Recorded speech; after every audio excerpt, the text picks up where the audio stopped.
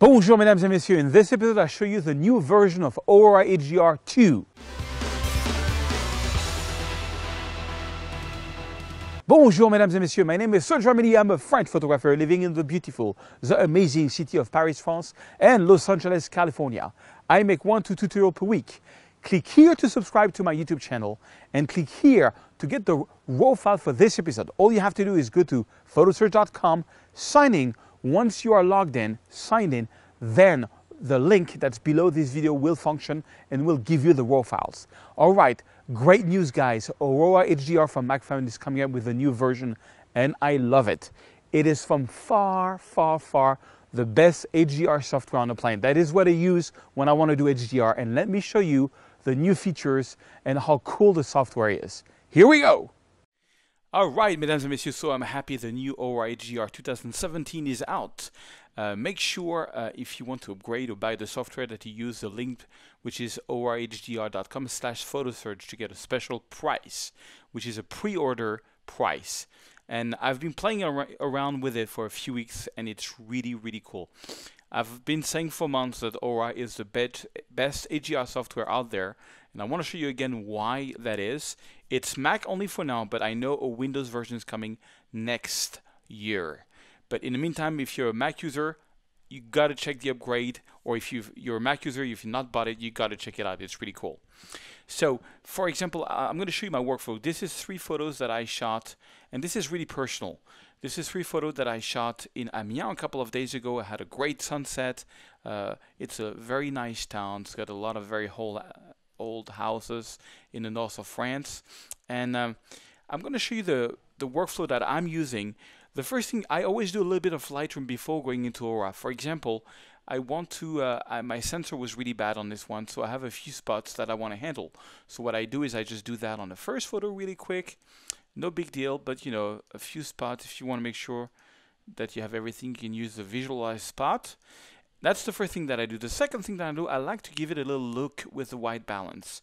So on this one, I'm going to go to shade and add a bit of magenta. If you follow my stuff, you know that I'm crazy about shade and magenta when it comes to nice sunset. All right, so then I'm going to select all 3. I'm going to click synchronize, check all, synchronize. So now the spot removal has been done, and the actually forgot one spot there, but that's fine. I can always come back to it. You know, if you forget something, you just go back to it and clean it up, and just because they're all 3 selected, click on synchronize. Then because I did something in Lightroom, it's not anymore a raw file if I go to Aurora. So I'm going to right click, I'm going to click on export, and I'm going to use, you see that's the old version, Aurora HDR Pro. That's the new version, Aurora HDR 2017. I'm going to use .tiff with Lightroom adjuster.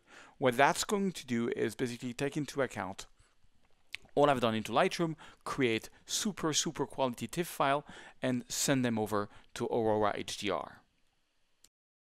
This is the launching interface. You can see that we have the 3 photos there, the -2, the 0, the +2. I can click on alignment, but I was on a tripod, so I'm not going to do that. You can click here for additional settings, and this used to be here. It's not there anymore, which is a ghost reduction in case you have stuff that moves or chromatic aberration. I'm not going to turn that. I'm not going to turn on alignment. It's all good to go. I'm going to click on Create HDR. One of the most amazing new feature in Aurora HDR is that they have now included in the preset the Serge Ramedy preset. No kidding, you have Trey Ratcliffe's, Captain Kimo, and Serge Ramedy. So you got my presets, and this was just a joke. It's a cool feature because I really like my preset. I'm going to show you on this photo how I use them. Basically, preset is is different settings of all the options you have in HDR on tone mapping. And the thing is, and the key important point to think is you have to think in terms of layers with Aurora. You will see in the second one I mean. So that's my basic layer. I can go to PhotoSearch Basic as my basic layer, but it's a little too saturated. I have another one. This is my 2 basic layers, PhotoSearch Basic and PhotoSearch Bright. On this one I want a really kind of cool, not too over the top HDR look. You know, I don't want something like you know, let me show you. I've got like some crazy ones like this, like PhotoSearch local details. For example, this preset is only meant to be used for coming out some details. It's awful what it does on the sky. So let's use the PhotoSearch Bright as the basic layer. Okay. Now, if we go through the different settings. The first one is the HDR look. If you go on the right, it's going to really give an HDR sort of draw type of look, which I personally don't like. I used to like it years ago. I'm kind of away from it. But if you go on the left side, you go on the more natural, which is what I want to go for this one. I mean, this scene was crazy. The sunset was one of the best I've seen this year. So it is truly an impressive sunset, but I still want it to look kind of natural. So I'm going to go here on the left side. So that's my basic slider. Now the cool thing about the software is that if you click here on plus, not only you have the surgery preset, but you also have new options here. You can add, for example, HDR brackets. You could use the software just to do digital blending without using the HDR engine by adding your brackets and mixing them up. That's not what I'm going to do in this one. Show you this in a later video. You can add texture. You can add the original image back on. I'm going to go to adjustment layer. I'm going to show you how to work with my presets. So the first thing I'm going to do is I'm going to use my photo search sunset look. I'm going to click on the photo search sunset look. It's going to make a crazy sunset look on the entire photo. But if I take this little brush, which is here, and I just click here around the sun, I only get that effect, not everywhere, but just here and not completely. Check it out. Before, and so that's a layer, and after. You can even lower the opacity. That is something you could do before. But the whole algorithm, the whole method they're using to the HDR is different. It's faster. It gives more natural result. It's even better. I really like it. So that's that's just bringing back some of the sunset look on the photo, and I didn't bring it back everywhere, and not at 100%, because by default my brush is at 50%. So let's carry on. Let's add another layer, adjustment layer, and this time I'm going to use another Surge Remedy preset. I'm going to use the one I showed you before, which is the local detail preset. I'm going to click it. It's going to be crazy. I don't want this. I got my brush. I'm going to right click. I'm going to make my size brush a bit smaller, and I'm going to just brush the details on the house. Just on the house, not even on the reflection. I'm trying to bring back details just on the house. Check it out. Before, after. It's subtle. It is subtle details, but it really makes the photo. I don't think you can see it very well on the video, but it does really make a difference. And I like to play with, fuzzy clouds here, very high detail here. Here it is. That very high detail is. And last but not least, let's add one more layer, the adjustment layer. And I'm going to go to another photo search preset, which is this one. I call the Final Touch preset. I'm going to click on it. And the Final Touch preset is going to add a vignetting and a bit more contrast and different things. I think it's too much on this one, so I'm going to lower the opacity, and boom. And just add a little bit of final touch. So that's how you can use the different presets that I made to, you just look at the preset, but don't look at it like on the entire photo what it does. Just look what it does to a specific part of the photo. So that's the final result. I can click apply. Let's jump back over to Lightroom and let's do another one. Let's do this one. This one is this beautiful church that you have in Amiens. It was a bit later on during the day. So this one I'm going to throw in directly the raw file. I'm going to right click and I'm going to go to export, and I'm going to go into open original image. So you don't have to do the workflow that I showed you before of playing around with the with the raw files and then getting them out as a TIFF. You can use the original DNG file. So let's jump this over to Aurora. We have the launch here. I'm going to click no option, no alignment, no additional settings, just create HDR because I was on a tripod. All right, so this one I left the different sensors dust. We'll have to tackle that later on in Lightroom. So let's go through the different thing. Let's look at Photo Search Basic.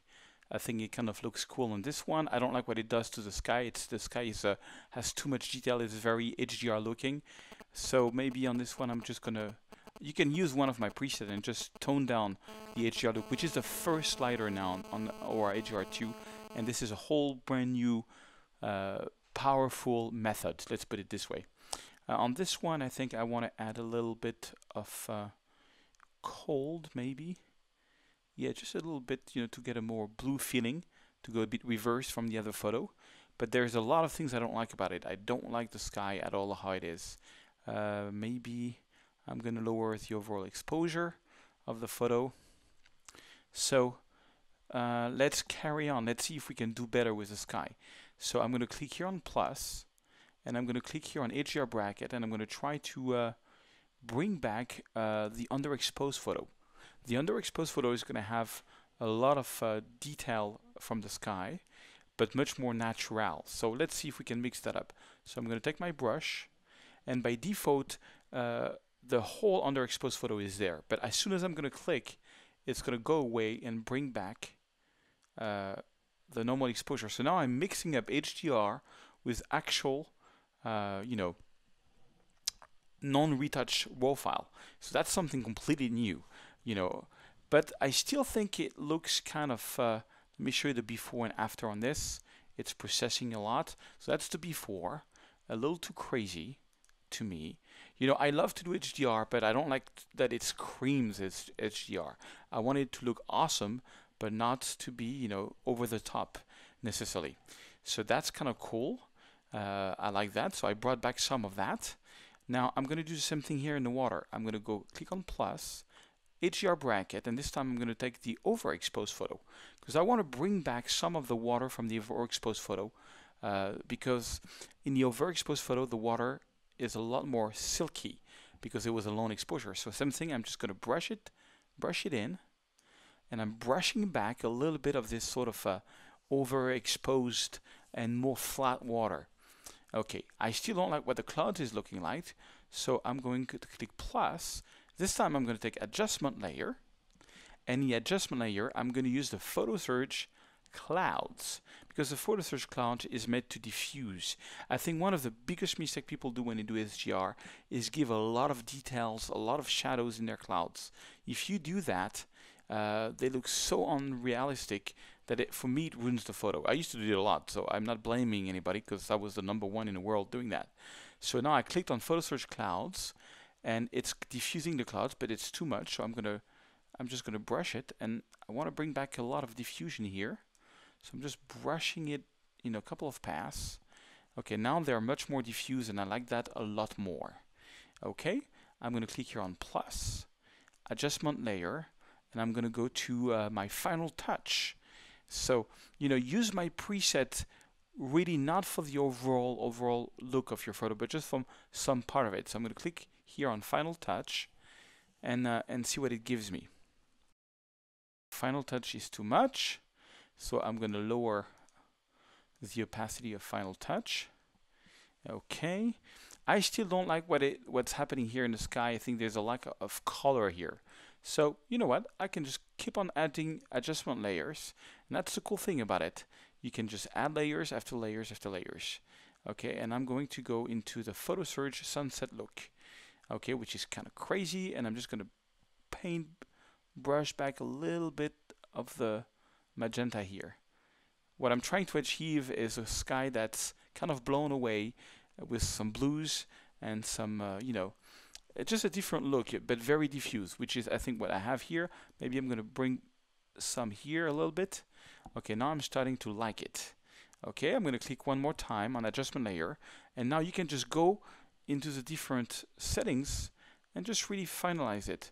I think the shadows on this one is a little too dark, so I'm going to open up the shadows a little bit. Now that I've done all my basic things, I'm going to bring down my blacks to add a bit of contrast. Open up shadows even more. And the good thing is you're always working on 3 different exposures, so on 3 super raw files, you know. So that's kind of cool, and I think I like that. Now I'm going to finish up the photo in Lightroom. Actually, you know what? I think the sky is a little too bright. It just screams too bright, so that's fine. I can just add one more adjustment layer.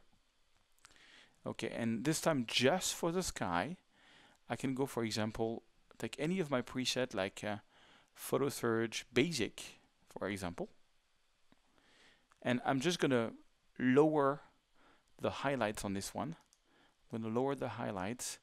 I'm gonna lower the exposure. Okay, it's going to do that for the entire photo, and I'm just gonna brush back here, just here a little bit in the sky here.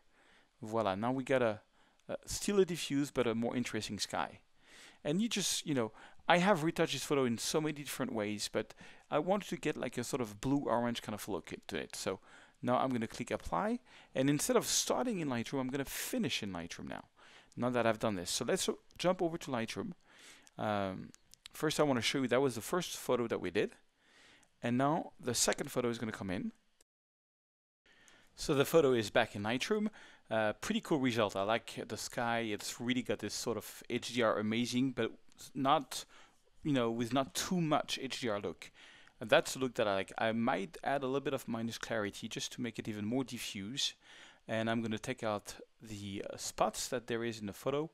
I do that really fast. I would spend more time if it was really for print, because there's also a lot of small. It was the end of the day. I still had a lot of sensor dust there. This one is not really out. I would do a better job, don't worry, if it was for me. I just don't want to bore you with that. One more thing that I would do on this one is I would add a little more contrast. Maybe open up the shadows a tiny bit. I like to do a little bit of a double processing. And then, maybe just bring down the blacks. And I would, of course, add some sharpening. So like 66 of sharpening with 50 of radius.